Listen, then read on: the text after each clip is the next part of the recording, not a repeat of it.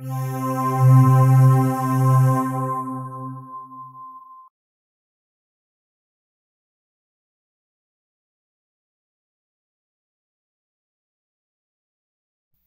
everybody, what's up? This is Rich. I'm going to show you in this video how to share out files and folders from Ubuntu 9.04.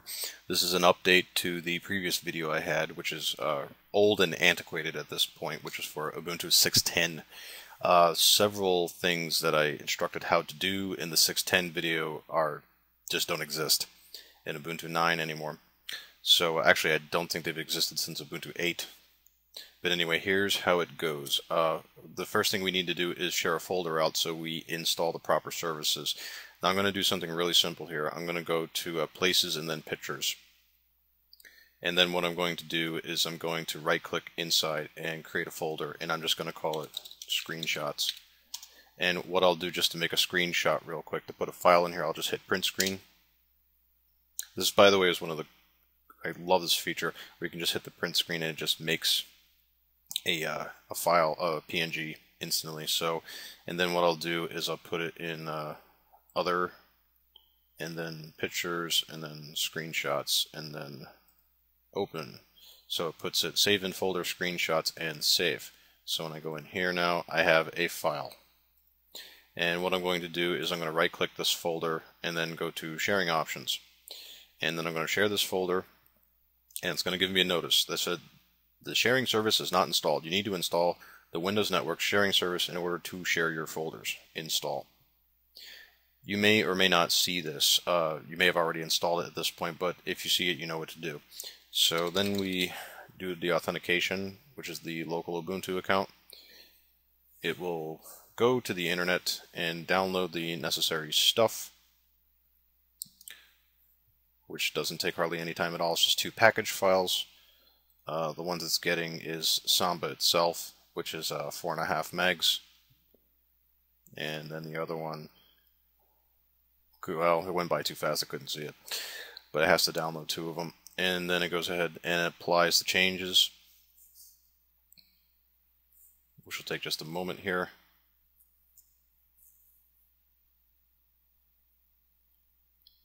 This is the boring part, by the way, but figured I might as well show it. So there goes, it unpacked it, processed the triggers, sets it up, does the policy stuff, and we're done. Successfully, let me just bring this back down. Successfully applied all changes. You can close the window now. So now at this point it says you need to restart your session in order to enable sharing. What I've had to do here is I actually had to reboot the Ubuntu session. Now I tried restart session and I thought it was going to actually restart it. It didn't work the way I wanted it to. So what I did is I canceled this and then I just went and I shut down and restart. So I'm going to shut this down and restart, and then when I come back I'll show you what to do from there.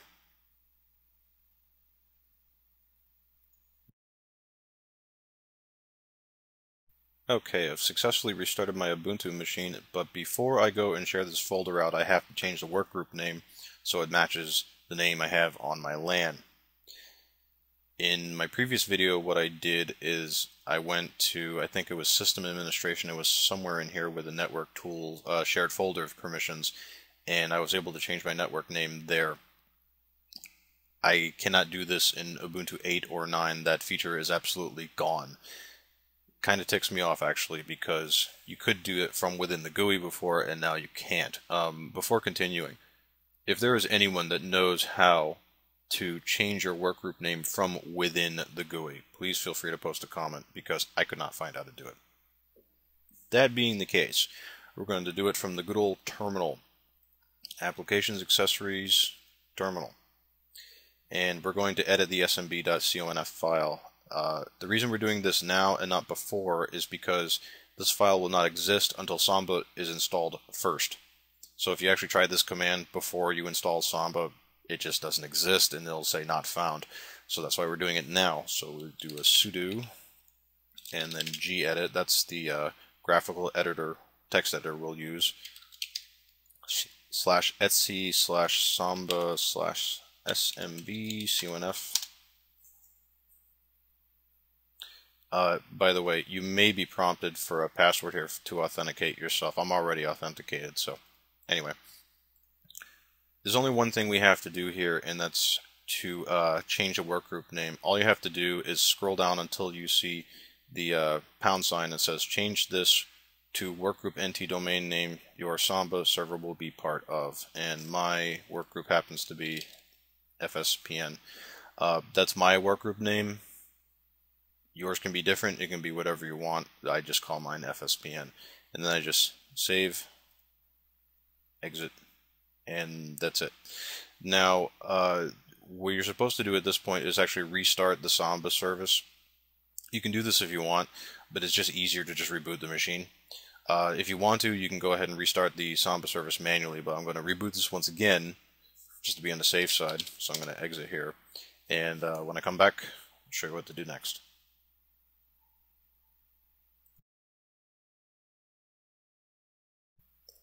Okay, we're back again, and now at this point we can go ahead and share out the folder. This is the easy part.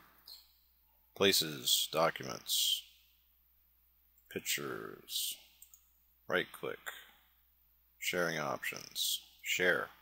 Just call it Screenshots, that's fine. Allow other people to write, yes. Guest access for people without a user account, yes. On this last one here, you may not want to check this. This is just on my local home network, so I really don't care. But if it's something where you want more security on it, the only thing you want checked is the first one. But I want to be able to connect to it, modify files, write to the folder, so on and so forth. So I just do that and do create share. You'll get a notice at this point about Nautilus asking to add some permissions automatically. Yes, add permissions automatic. And then you see this nice little icon here that tells you that it is shared. So at this point what I'm going to do is I'm going to go into Windows and we'll see if we can actually connect to this or not.